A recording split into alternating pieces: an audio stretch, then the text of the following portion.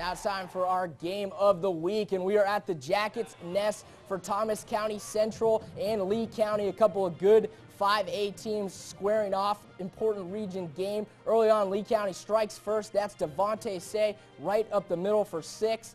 But then it was the Adam Choice show after that. Here he rolls left, makes a couple moves, doesn't break any tackles, is pushed out of bounds, and then with the keeper goes right up the middle for a touchdown.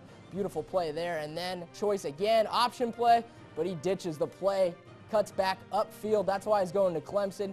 Hard to bring down there. That is a touchdown for Thomas County Central. And right now, the score to that game is 45-14. Thomas County Central wins. That is a final. Fox 31's Doug Reardon was out at Thomas County Central tonight, and he's going to provide a little extra analysis for us. Doug? Yeah, thanks, guys. It was an absolute barn burner for the first half. I got to tell you, this was my first experience with Georgia football. I'm from the north. I've never seen anything like this before in my life. This is good football. It was, like I said before, it was an absolute barn burner in the first half and first quarter.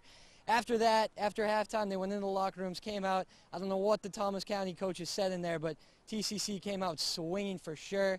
Adam Choice, that quarterback there, I feel bad for my Terps next year when they have to go up against him. He's committed to Clemson.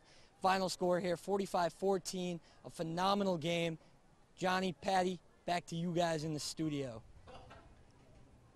Thanks, Doug. I'm glad you got a little taste of some Southwest Georgia football. Well, tonight it was Thomas County Central and Lee County, and more good options next week.